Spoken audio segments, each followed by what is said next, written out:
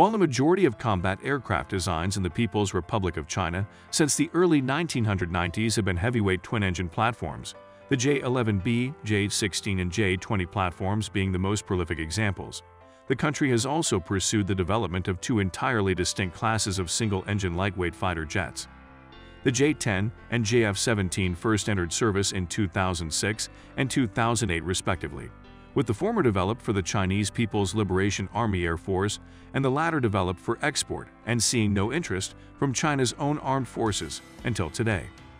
The latest iteration of the J-10, the 4.5+ generation J10C fighter, entered PLA service in 2018 with over 200 operational today. The aircraft has benefited from a range of advanced new features, including stealth coatings, more powerful engines with three-dimensional thrust vectoring for extreme maneuverability, an ESA radar, new cockpit displays and electronic warfare systems, and access to the PL-15 and PL-10 air-to-air missiles. A technologically analogous JF-17 variant, the JF-17 Block 3, has benefited from many of the same technologies with the notable exception of thrust vectoring engines.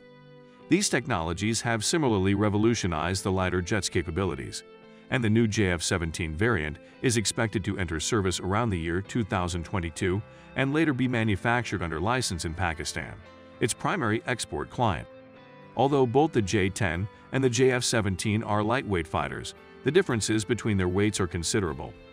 While both are much lighter than any Russian aircraft currently in production, they can be compared in weight range to the respective American F-16 and Swedish Gripen.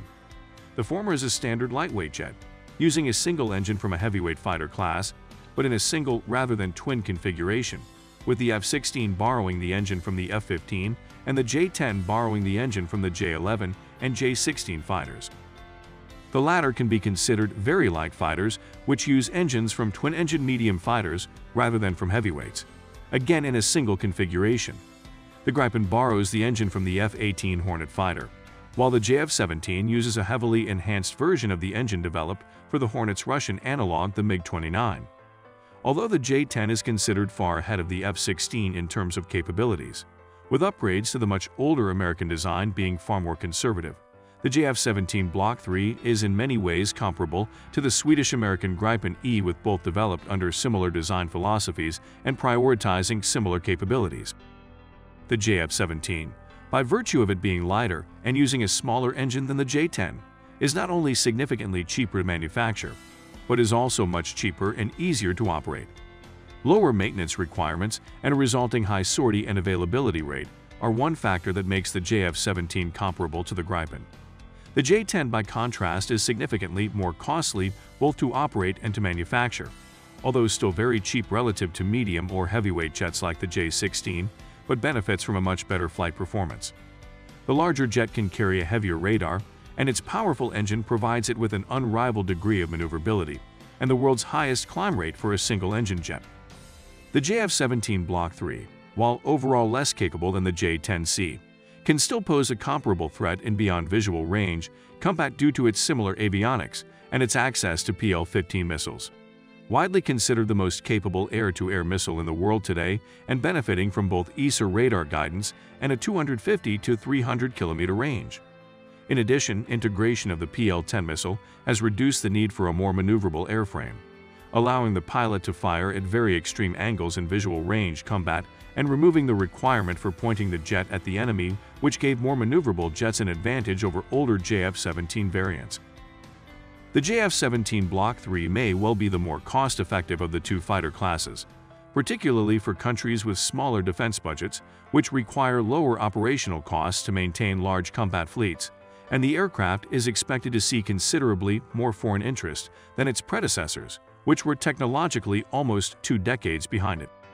Although Pakistan is reportedly considering acquiring the J10C to form elite new fighter units, or possibly to replace some of the older F-16 airframes in service, which have been operational for close to 40 years, the JF-17 Block 3 is expected to account for the vast majority of new acquisitions and could well be purchased in larger numbers than the older JF-17 models.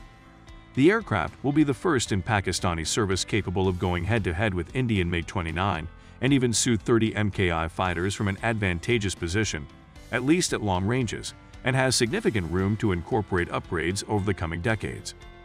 The JF17 Block III is expected to be much more popular than its predecessors on export markets due to its far superior capabilities and uniquely low cost for an aircraft, with advanced next-generation technologies with Egypt, Iran, Myanmar, and North Korea considered leading potential clients. The fighter could also be the first JF-17 variant to gain interest from the Chinese People's Liberation Army itself, and provides a promising replacement for older variants of the J-7 fighter, which could be chosen over the J-10C due to its considerably cheaper operational cost.